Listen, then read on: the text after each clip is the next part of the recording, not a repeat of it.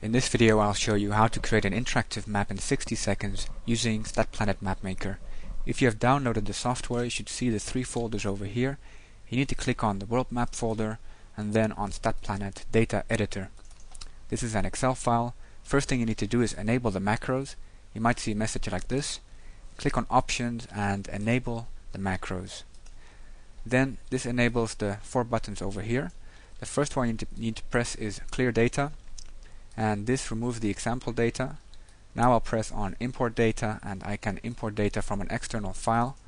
I'm now importing data on carbon dioxide emissions from UNDP, and once that's done, click on Save Data over here.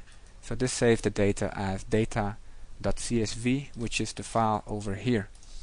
Click on the application to see the results in the interactive map. Here you can see the data on carbon dioxide emissions. I can click on the different indicators imported. Here is share of world total and per capita carbon dioxide emissions. So this is your interactive map. I'm going to close this and show you the web folder.